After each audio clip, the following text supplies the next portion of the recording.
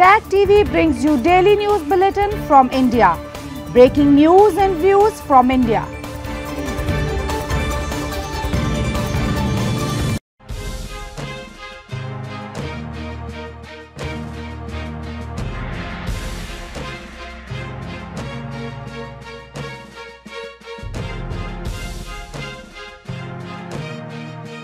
Good evening. Welcome to South Asia Newsline. I'm Shivangi Mishra. Here are the top stories we are tracking for you.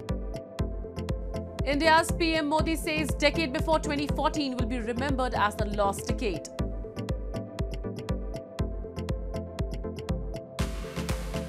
Heavy taxes on food items cause trouble to consumers and traders in Balochistan. And Sri Lanka's president prescribes bitter pill for economic revival. And now for all the details. India's Prime Minister Narendra Modi on Wednesday hit out at opposition Congress party by saying that the decade before 2014 will be remembered as the lost decade, as he replied to the motion of thanks on the president's address in the parliament. Both houses witnessed chaos amid the speech as opposition lawmakers targeted the government over the Adani row, inflation and unemployment, among other issues. India's Prime Minister Narendra Modi on Wednesday said the decade before 2014, when the Congress party ruled the country, will always be remembered as the lost decade, while the decade of 2030 will be known as India's decade, as he lashed out at the opposition during his reply to the motion of thanks on the president's address in the parliament. The parliament witnessed chaos amid the speech as opposition lawmakers targeted the government over the Adani row, inflation and unemployment. PM Modi said at a time when top economies are reeling with post-COVID losses, the world is looking at India with hope and confidence as it heads the G20. On India's contribution to climate change and energy-saving goals, he said, in renewable energy usage, India stands in 4th position. The PM hitting out at Congress said, I have been waiting for the last 9 years to get some constructive criticism that could get the country going, but this opposition only practices vendetta politics and blame game. आदरणीय अध्यक्ष, इस बात को हिंदुस्तान हर पल याद रखेगा कि 2014 के पहले का जो दशक था, द लॉस्ट डेकेड के रूप में जाना जाएगा, और इस बात को इनकार नहीं कर सकते कि 2030 का जो दशक है, ये इंडिया's decade है. The opposition parties have been holding daily protests demanding a joint parliamentary probe into the Adani Group after a report by US-based short seller Hindenburg Research accused it of stock manipulation and misuse of tax havens. Congress party leader Rahul Gandhi said he is not satisfied with the PM's speech as he did not talk about any inquiry. The Adani Group has denied wrongdoing, but that has failed to arrest the unabated fall in its shares.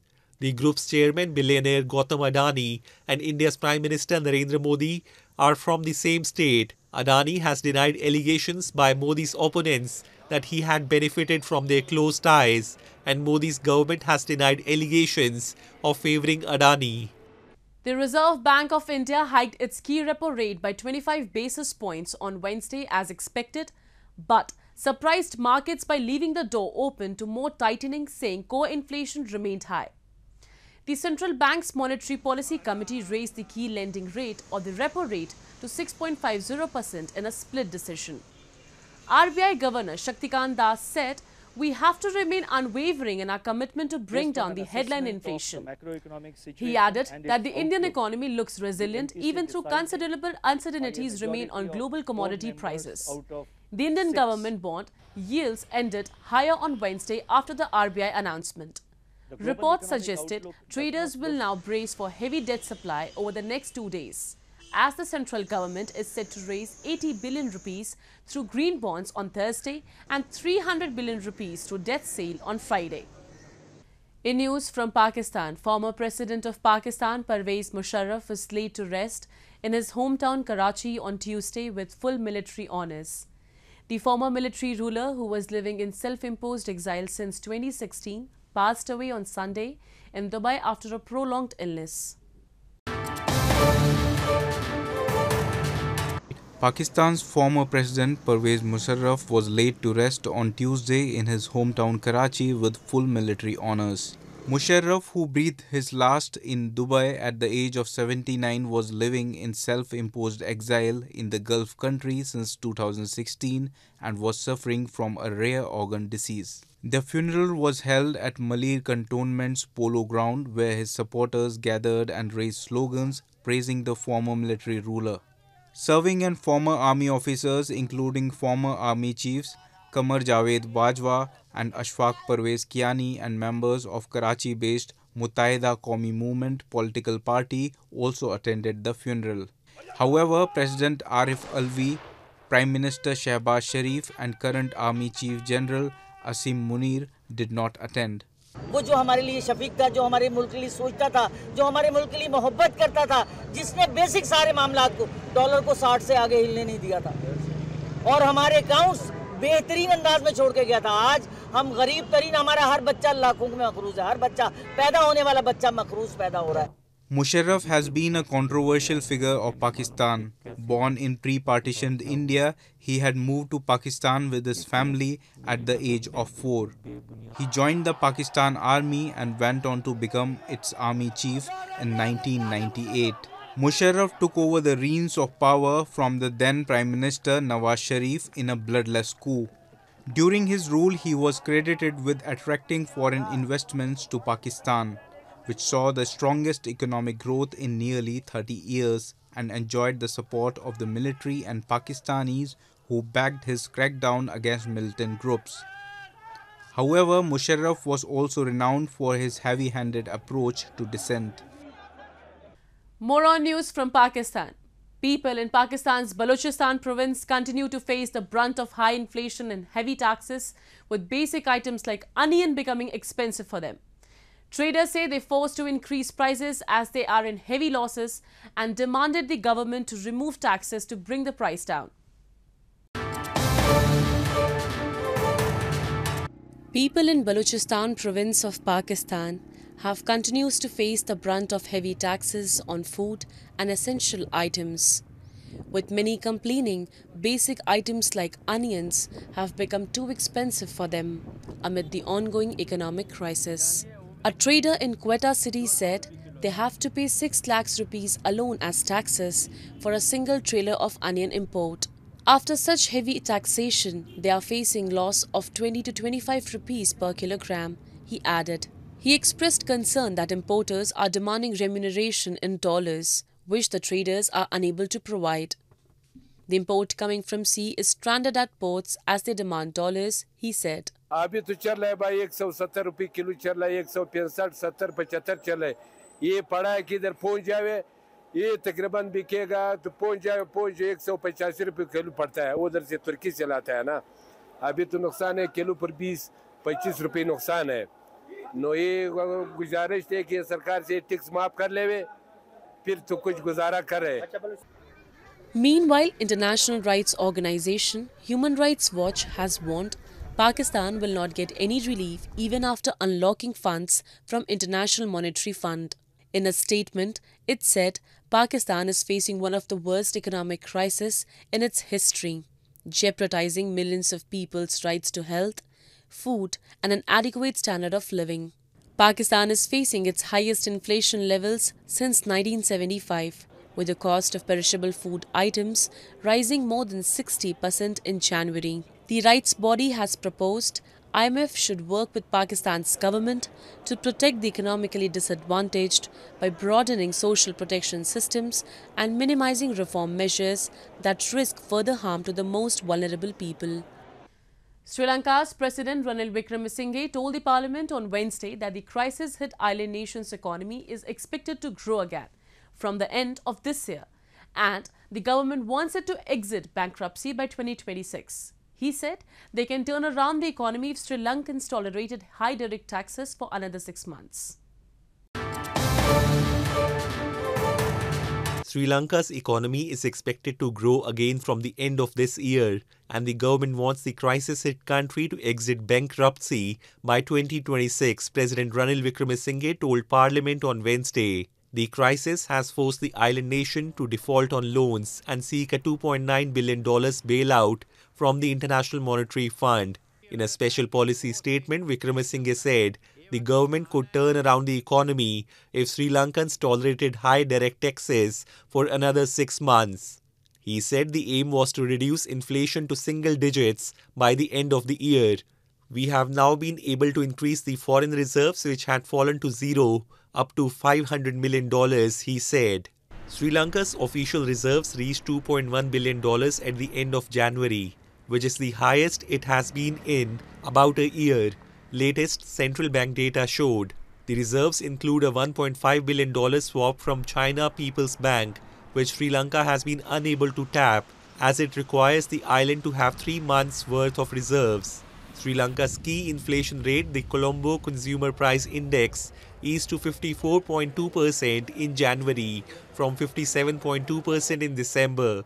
Recent hikes in income taxes have hit salaried workers hard, with trade unions and private sector professionals staging protests in Colombo, the country's largest city.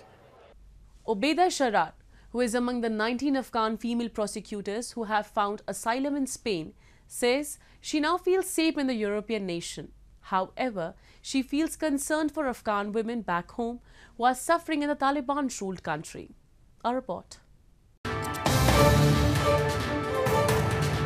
Having a stroll on hilltop overlooking Madrid with her family on a sunny winter's day, former Afghan prosecutor Obeda Sharar expresses relief that she found asylum in Spain after fleeing Afghanistan shortly after the Taliban takeover.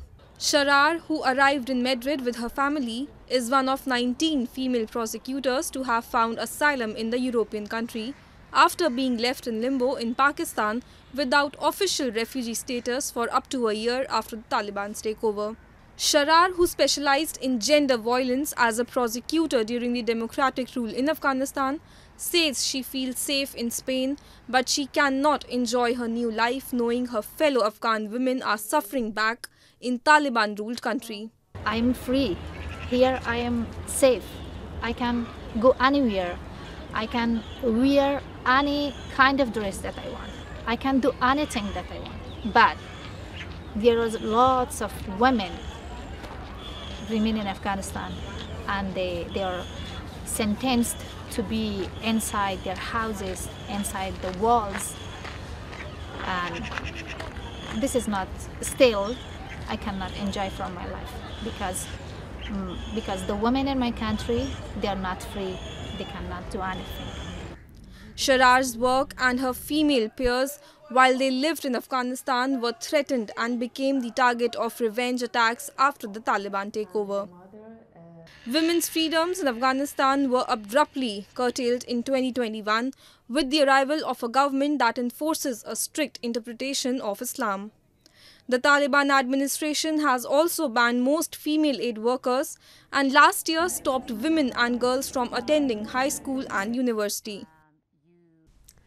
An exhibition featuring photographs, books and other material related to different bird species in India's Kashmir Valley attracted a large number of nature lovers this week.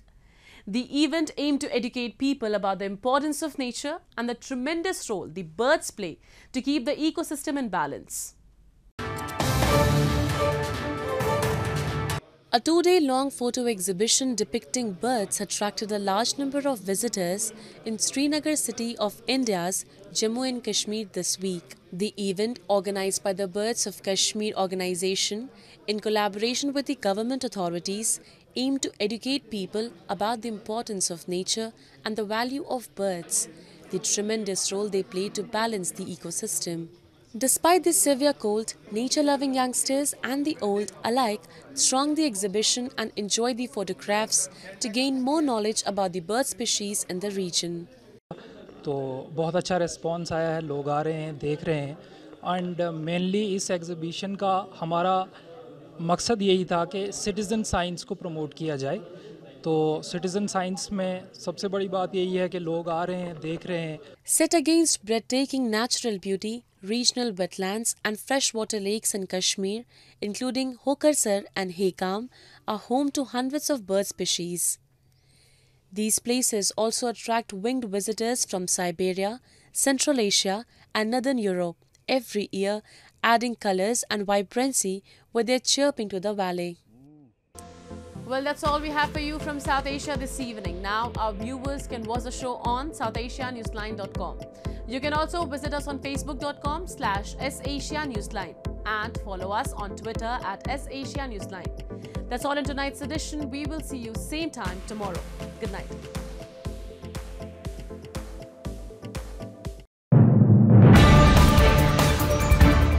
Tag TV brings you daily news bulletin from India. Breaking news and views from India.